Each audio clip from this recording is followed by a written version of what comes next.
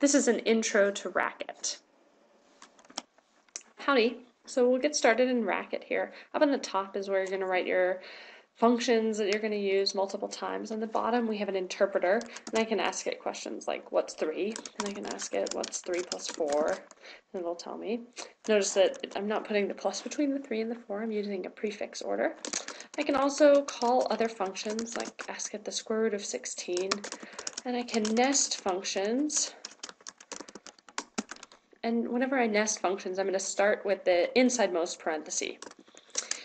As you're exploring a new language, an important thing to keep in mind is that it should make sense. So the result of this, try and think about what it is, should make sense. So here it's 0, just be if I just put times. If I only call the function times, then I'm going to get 1 out.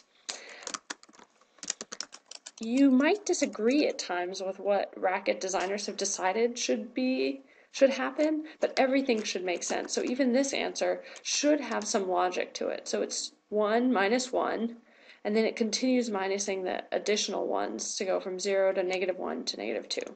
So all of these should make sense. So I have strings, but if I type in something without the quotes like that, I get an error message. It assumes then that it's a variable or an identifier, as Racket calls them, and it's not defined yet.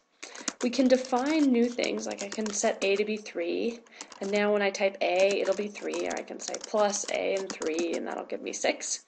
And I can define other things, like I could define hello to be yo. And now, instead of getting an error message when I type hello, I get the string yo.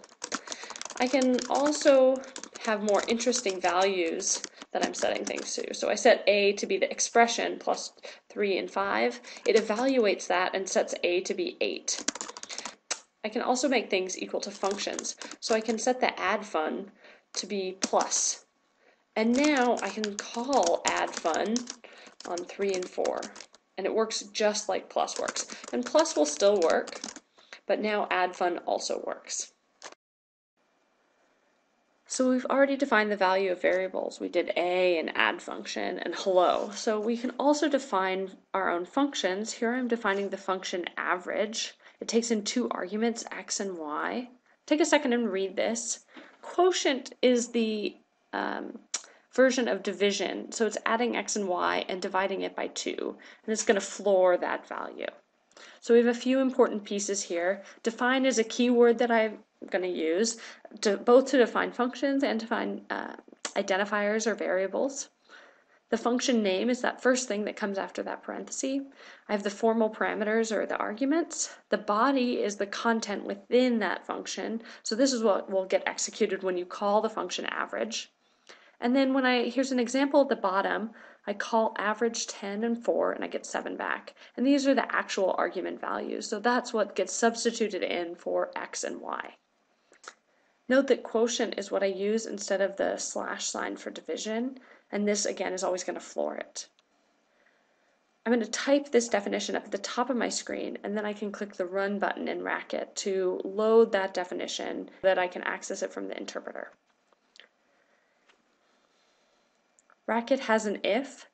It has 4 pieces to it. The first one is the keyword if. The next thing is a test of some kind. Here I've labeled it as predicate. If that predicate is true or returns true, it'll return the true case. Else it'll return the false case. So that's how if works. In cases where we have multiple cascading ifs that we might want to use, we have something in Racket called cond. So with cond, I have multiple tests and multiple results. So first it tests what I have labeled here as test 1. If test 1 returns true, it'll return the result here shown on the right. Otherwise, it'll test test 2. If that's true, it'll return this result. Only if both test 1 and test 2 were false, we'll come to the else case and return this final result. Note, in most cases, open parenthesis means call this function. We can think about this green open parenthesis before the if as call this function, or the green open parenthesis before the cond as call this function. But the cond also has these square brackets that are helping you keep track of which test goes with which return value or with which result. And again, we're only ever going to go test the next test if the previous test returned false. Here's 2 examples one using if and one using cond. So take a look at those. In other languages, you might say something like x equals 5, y equals x plus 2. Here we're not going to do that. The main way that we're going to give variables values is by passing values to functions, and then those argument values will get the values that we pass to that function. Another way we have is to use let. Let is going to take a set of variables and their values. So here there's some extra parentheses. These don't mean to call the function. This blue parenthesis is grouping all of the variables and values that we're assigning. And then within this red square brackets, we can have any number of these, and we have a variable and then its value. And this value can be an expression as well, like plus 2, 3, and that will get evaluated and set to be the value of the variable. This green parenthesis closes the let at the bottom, and anything inside of this body, anything that goes there, will be able to access any of these variables. Here's an example. This is create a function called spam that takes in no arguments, and it creates two new variables, a and b. A is 3, b is 4, and then inside the body of this let here, it returns a plus b, which will return 7. Okay, we've been talking about using predicates, but we haven't actually looked at calling any predicates. So here's an example. I can check if 2 is equal to 2. I can check if numbers are odd, so odd is a built-in function. I can also give an example where those are used within an if. So if 3 is odd, I'm going to say duh, and otherwise I'm going to say what. In Racket, functions act just like other variables. So when I type plus at the command line, it just returns the procedure plus.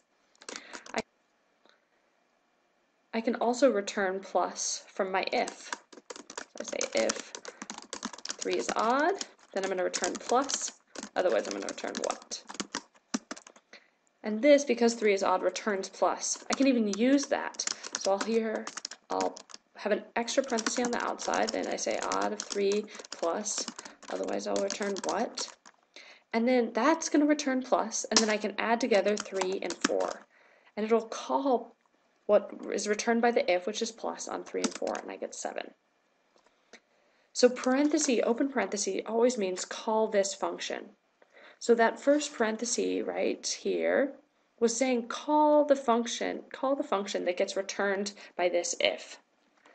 If I do something like open parenthesis 7, that open parenthesis means call this function, but unfortunately 7 isn't a function, it's an application, not a procedure, so that counts as an error. So we never can have extra parenthesis, because a parenthesis always means call this function.